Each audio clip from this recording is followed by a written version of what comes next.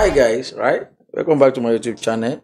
Today we'll be looking at salt analysis and for Chemistry Practical Alternative B 2025. Analysis between NaCO3 and NaCl. So 1 spatula full spoon of sodium chloride. So inside the boiling tube, 1 spatula spoonful of CaCO3 also inside the boiling tube. That's 1:1. 1:1. So we're going to have about 10 ml of distilled water. Make sure you mix thoroughly. In our recording, on our table, we are going to have Fn plus water. Observation. Just check quickly, what are you observing? Fn is an insoluble what? An insoluble salt. Right? Or you can use the word dissolve. Okay, your inference will be what? It's an insoluble salt. Alright. Quickly, we might be asked to test the mixture with litmus paper. Of course, we have two types of litmus paper, both blue and red litmus paper. You can damp it, test the litmus paper. You can see there is no reaction with both blue and red litmus paper. So under observation, there is no reaction with both blue. Under your inference, is a neutral salt. Is a neutral salt. Alright, you can see. Alright, this is an insoluble salt. You can be asked to filter since an insoluble salt.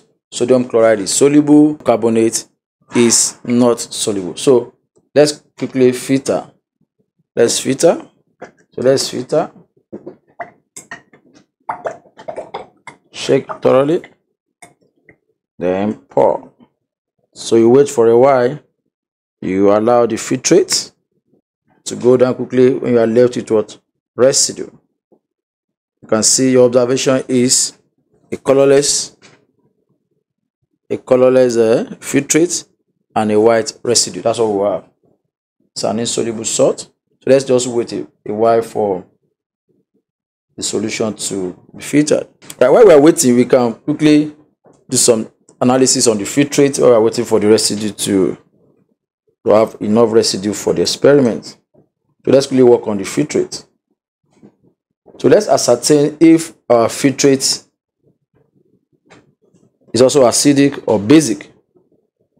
Let's use another litmus paper, a little portion of the filtrate, so that we can have our filtrate tested. So let's check out our reaction with the filtrate. As you can see, both blue and red paper, there is no reaction. So it's a neutral solution. A portion of the filtrate now plus HNO3. Let's take a portion of the filtrate. We have our filtrate now. Let's take a portion of the filtrate and test with HNO3. You can see it. This is what white precipitate form. Okay, white precipitate form.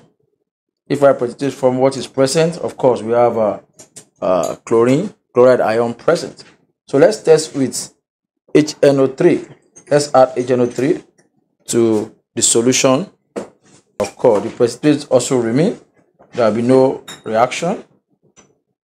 But on addition of ammonia, when you add ammonia, what are we expecting? We're expecting the solution is supposed to dissolve. Okay, let's wait for it. You see this solution dissolving. Let's add more. Let's say excess of ammonia, so that we can see the precipitate. The precipitate dissolving. Let's check it out. Check it out. By the time you see it's dissolving. Good. So this one shows the presence of what? Of chloride ion. Chloride ion.